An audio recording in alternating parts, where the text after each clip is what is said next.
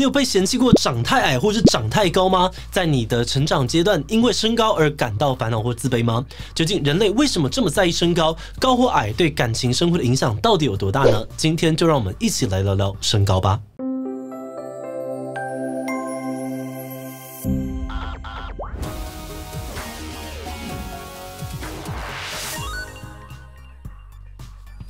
Hello， 大家好，我是志祺哦。前阵子我们做了一集关于巨乳崇拜的内容哦，讨论社会对于女性胸部的审美标准是怎么出现的。而做完那集之后，我们突然想到，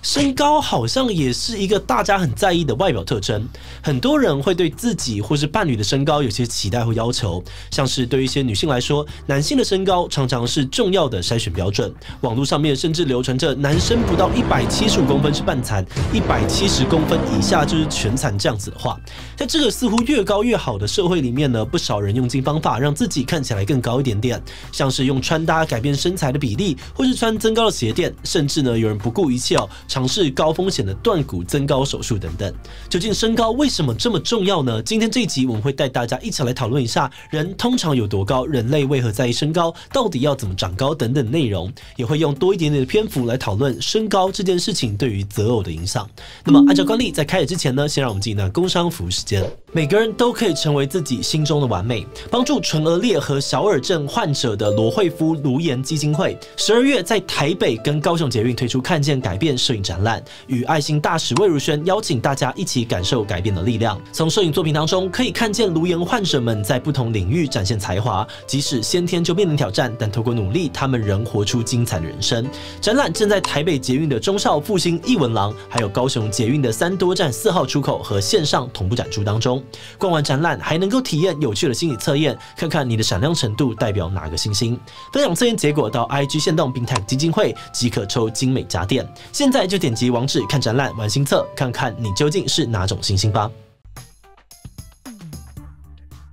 在我们讨论身高之前，可能要先定义一下到底怎样算高，怎样算矮。德国网站 World Data 综合联合国统计处与各国的公开资料，统计了全球18到25岁之间男女生的平均身高。结果发现，2022年全球平均身高最高的是荷兰，男性的平均是183.78公分，女性则是170.36公分。而另外一方面，平均身高最矮的国家呢是东帝汶，男性的身高平均在160.13公分，女性在152.71公分。而至于台湾的话呢，我们的身高大约在全球的中间值左右。台湾男生的身高平均落在173.53公分，而女生呢则是160.70公分。这个数据也跟中国还有日本差不多。不过有趣的是，有没有超过平均身高其实并不是最重要的标准。有研究发现其实你只要超过身高临界值就可以了。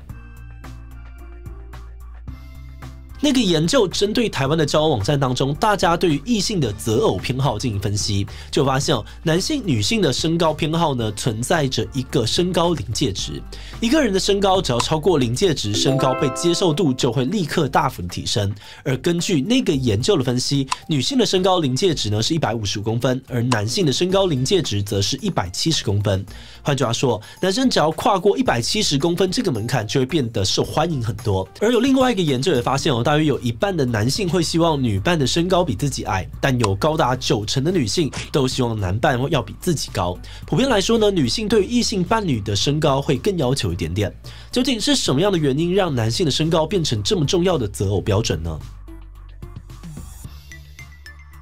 人类对于身高的追求可能从远古时代就开始了。科学家推测，比较高大的男性通常在狩猎打斗时会更有优势，比如视野更远、跑步更快、力量更大等等。所以从演化的角度来看，高大的男性可以提供身边的人更多生存的机会，对女性而言自然也就越有吸引力。而随着时代的演进，人类渐渐把高大跟有能力这2件事情绑在一起了，而人们也会为了让自己看起来更厉害，想办法增高。比如最有名的矮子拿破仑，根据史料，他的身高大约是168公分，其实差不多呢是当时法国男性的平均值。但拿破仑不止平常呢会穿高跟鞋、垫高的长靴，还会要求呢画像当中的他一定要骑在马上，营造人高马大的样子，来树立一种威风的形象。而到了今天呢，虽然早就不需要靠男性去狩猎打斗了，但大家在潜意识当中似乎还是会觉得长得高的人比较可靠。许多女性表示身高比较高的伴侣还是会让人觉得得更有安全感。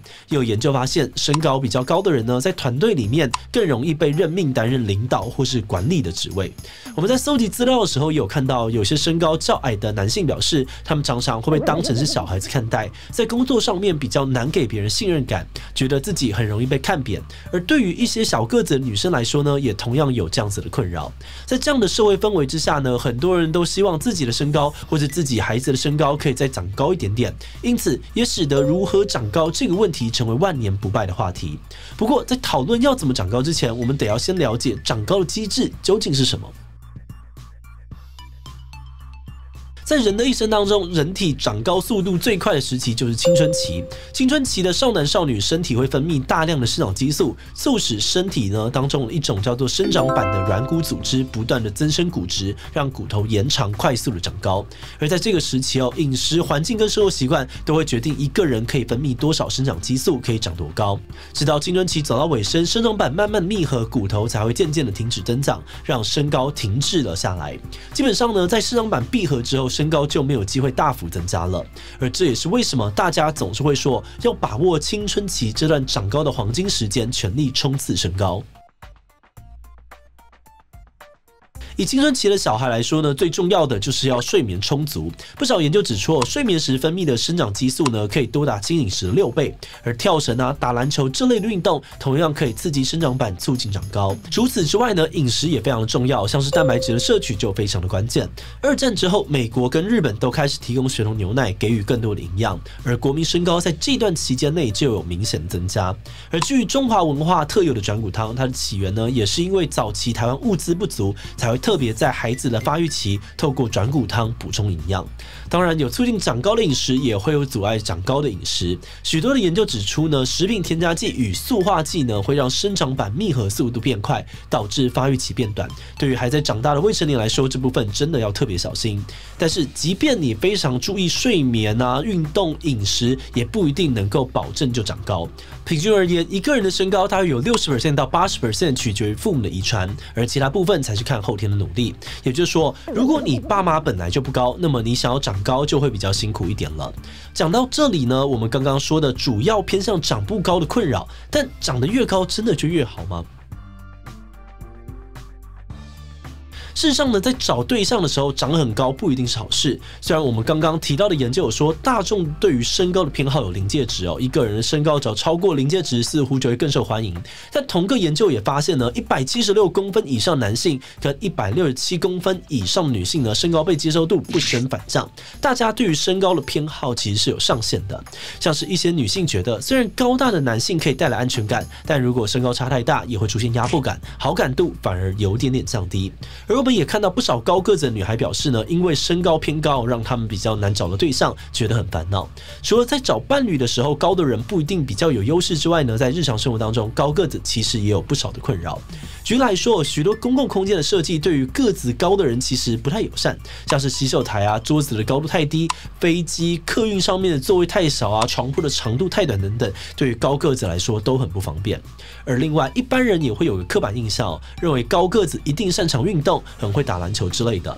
如果你也是高个子的话呢，欢迎在底下补充其他很少人知道的烦恼。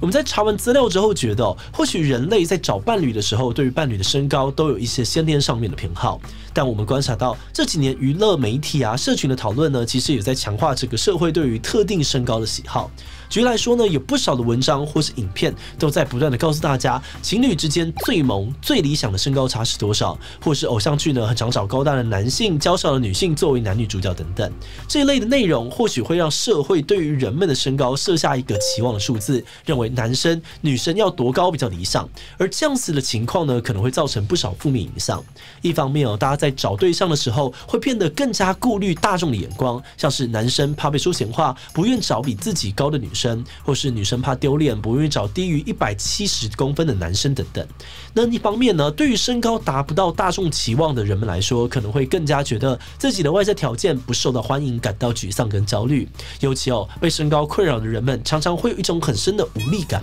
毕竟胖瘦可以靠饮食、运动来调整，美丑呢也能够靠化妆啊、整形来改变，但身高的高或矮，还真的是没有什么办法可以努力。我们团队自己在讨论这集的时候，很多人也是心有戚戚焉哦。有的人呢，小的时候拼命的喝转骨汤啊、跳跳绳，却没有什么效果；而有的人呢，因为身高不高，老是对自己没有什么自信。不少人在成长过程当中都经历过因为身高而烦恼的时刻。那么关于身高还有好多可以讨论的事情，像是女性自己对于身高的期待，同性伴侣对另外一半身高的要求，或是身高在学校啊、职场当中的影响等等。因为时间有限，我们先讲到这里。那很欢迎大家在底下留言分享你对于身高的一些看法或经历哦。好的，那这集就先到这边哦。最后想问大家是，在你的择偶标准当中，身高占有多大的重要性呢？ A 只是第一印象哦，不论如何都会再深入认识看看。B 心里难免还是会有个标准，不符合的话呢，就可能会再考虑一下啦。C 完全不在意对方的身高，吸引我的还是性格、气质或者其他地方。D 其他留言分享吧。最后，如果你喜欢今天影片，欢迎分享出去，让更多人一起讨论身高的各种烦恼。此外呢，也可以点击这个地方看看巨乳崇拜以及韩国的整形文化。那么今天的志祺七七就到这边告一段落，我们就明晚再见喽。